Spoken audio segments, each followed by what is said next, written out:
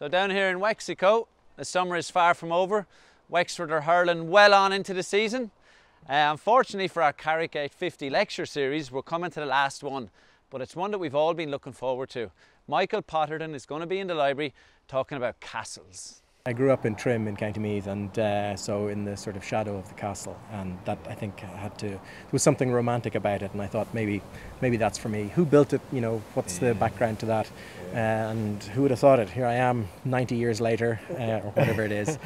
So it's no wonder Michael, growing up in the shadow of a castle, that he was going to come down here to us in Wexford one day and give this talk on the Norman castles. I'm Michael Potterton. I'm from Maynooth University. I work in the history department there. Actually an archaeologist, not a real historian at all. I'm a tame archaeologist in the history department. So, Michael Potterton, our expert on castles. It's time for me to get out my list of hard questions and put them to the test. So, the first thing to ask Michael, were the Anglo-Normans the first to start building castles in Ireland? People would believe that it was the Anglo-Normans who introduced castles to Ireland, and there's a lot to be said for that theory, but increasingly we have evidence that the Gaelic Irish were building castles in the 12th century, but before the coming of the Anglo-Normans. New vocabulary starts to turn up in the Irish annals.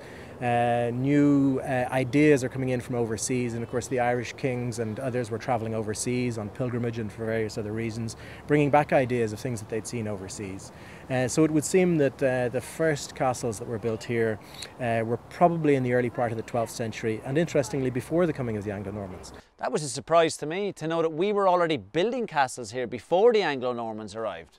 So I had to ask Michael, what's the evidence he's got to show us that the Irish were building castles before the Anglo-Normans got here? So we start to get words like, you know perhaps in Irish the word cashlan, the Irish word for a castle. It doesn't exist in the Irish language before the 12th century. So that is not a very strong piece of evidence on its own, but when stacked up with the other archaeological and documentary evidence, we start to get an inkling of the fact that they were starting to build not ring forts, not cranogues, but different types of monuments. There were probably not perhaps what we would think of immediately as a castle, not the Disney type castle, not even a stone castle perhaps, but something like that they were getting ideas from overseas. What we've learned then is that once the Anglo-Normans arrived, that's when castle building really ramped up. This was how they dominated the landscape.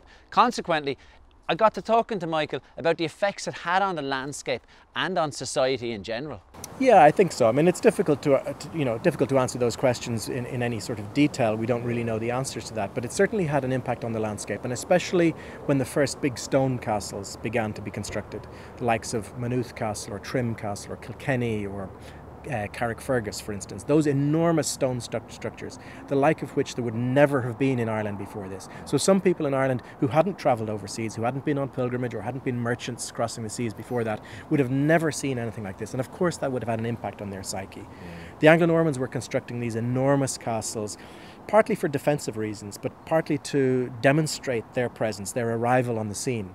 And so they often chose places that had already been inhabited, that were already settlement sites, partly because they wanted, again, to demonstrate physically, we're here now and we're in charge, but also because those places were tried and tested places. They were strategic locations. They were places where markets or churches, ecclesiastical sites had been. They were crossing places on rivers. They were important sites that are still, to this very day, places where people congregate, either for religion or for trade and commerce, or for other reasons like education and healthcare. So these were focal points in the landscape, perhaps even from prehistoric times, that the early medieval Irish, the Vikings and the Anglo-Normans after them just used again and again. So the castles are going up, and we know, because Hollywood tells us, that living in castles is an absolute fairy tale.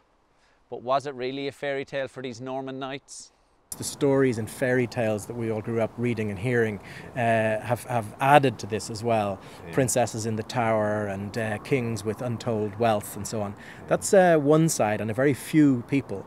The retinue, the people working in the castle, they didn't have quite such a nice life. And you're completely right. It was cold. You know, there's water pouring down the walls inside many of these buildings. They're breezy and drafty. Conditions were not great. Life expectancy is probably in your 30s, whether you're a man or a woman. So we need to be careful. Some of us, have already navigated our 30s, but in the Middle Ages, things were pretty tough for many people.